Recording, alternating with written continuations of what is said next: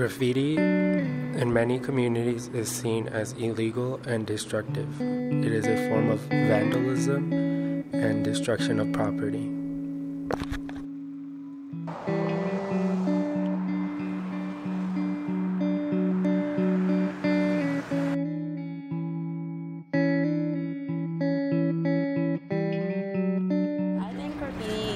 It's like a form of vandalism because you're like using like spray paint over other people's property, but I think at the same time people are like trying to express themselves like with their art, because some of it does actually look like really cool, but like I feel like people can use that form of art like someone like else where they're like actually allowed to like, you know, if they like want to paint or something, but like I think it mostly is like vandalism because like it's other people's property. So.